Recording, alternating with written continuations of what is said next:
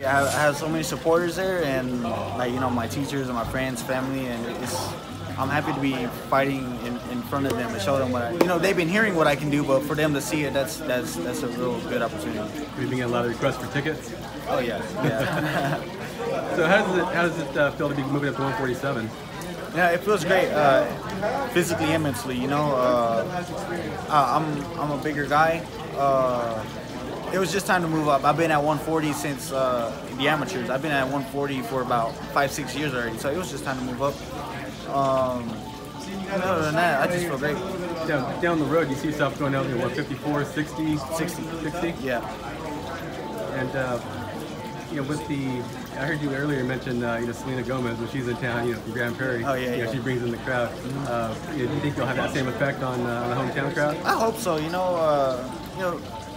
I don't know if people talk about me or not, but if they do, then I hope that they'll come want to watch me fight. I hope that Grand Prairie is excited for this upcoming fight, because we don't really have any fights. I think the last fight we had was when Mikey fought here, and Jesus Soto Caras had fought in the arena, actually right next to where I'm fighting at. But it's been a long time, and to have a good fight like this coming up, I'm just really happy.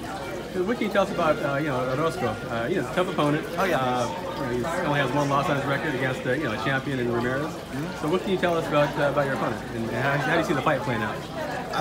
He's definitely gonna want to come forward. He wants to build up his path to the world title again. So he's definitely gonna want to beat me. And you know what? I feel kind of almost flattered in a way that he thinks that I'm the perfect opportunity to build that up. It just makes me feel like, oh, maybe he thinks I'm a good fighter, that a win on his resume against me would look good. It's cool.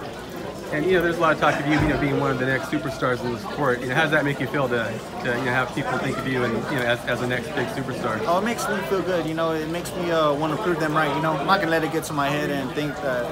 A lot of people will say that about some fighters, and then they'll think that they're already there. Well, you're not there yet. You got to keep working for it, and that's exactly what I'm gonna do. All right, now finally, just a word to your fans. What do you have to say to them?